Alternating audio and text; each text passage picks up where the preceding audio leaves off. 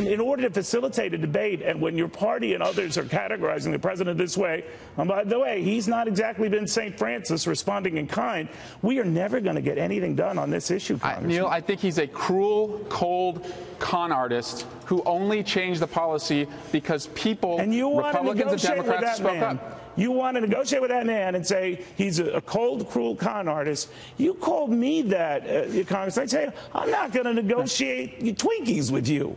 You know, that's what hurts the debate, right? Neil, this man, it cruelly separated kids from their parents, put them in cages, and now wants a medal because he reversed the policy? He doesn't want to know. And back and forth it went. And one of the things I was trying to get to here with the good congressman from California is this inability, this intractability is such a word, for the two sides to get together when they say hard things about each other. But referring to the president of the United States, that he hates kids, that he's cold and cruel and a con artist. Are you going to sit down with the other side when they're that mindset? I mean, and back and forth we go. So the president's view has been, of course, we'll wait till after the midterms. Drop this obsession of trying to get something done with immigration now. Just put it on ice and see what happens. I wonder if Republican California Congressman Dana Rohrabacher agrees with that. Congressman, what do you think? The president is probably hearing and seeing a lot of this stuff and saying it's not worth it. Wait until after November, but things conceivably could be even worse for your party after November. Well, the president's very wise in understanding that there is not a consensus in this Congress of what to do on this issue, and there's not even a consensus within the Republican Party. So let's focus on what we can get done. So I think the president has shown himself to be, again, to be very wise in those type of decisions. But let us note, he also recognizes the Democrats are playing the worst kind of political games with these young people. The fact is that this is the same policy that was in place for 8 years under Obama, and they didn't mention one word of it.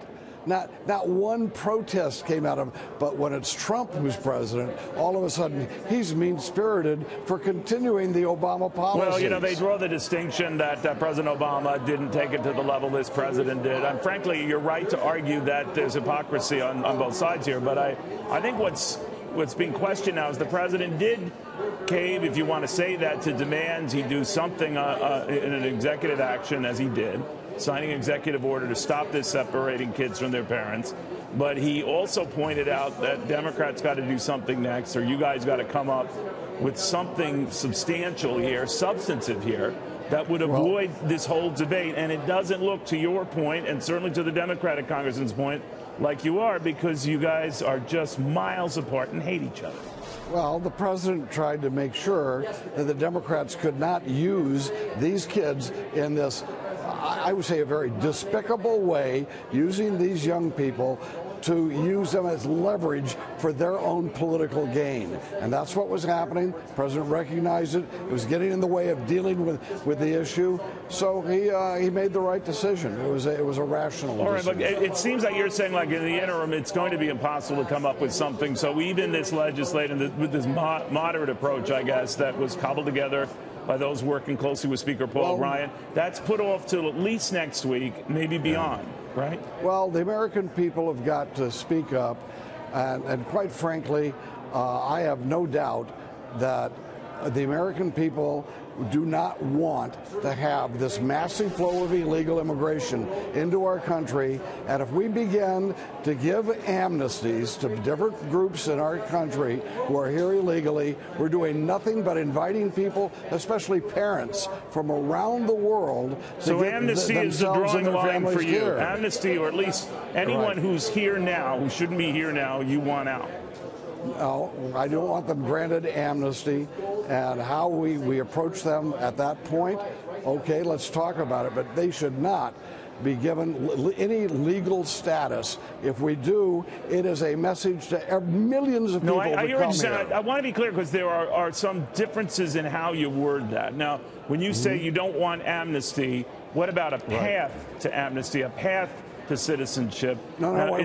Amnesty is changing someone who's here illegally, giving them a legal status is amnesty. I know, I understand that, sir, but to the path to that, to the path to getting to that? I mean, no, the path is you can't give, if you say, oh, well, during this time period you're here legally, you have given them a legal basis to be here. You've told everybody overseas, get over to the United States as soon as you can. So the ones who are here illegally now, and those who you would put on a path to citizenship, you would be against that because they are here illegally, and you're not going to grant them amnesty, so right. No path to citizenship, right? Well, we actually are spending billions of dollars that should go to our veterans, should go to our own children, our own families, our own health care for our own citizens.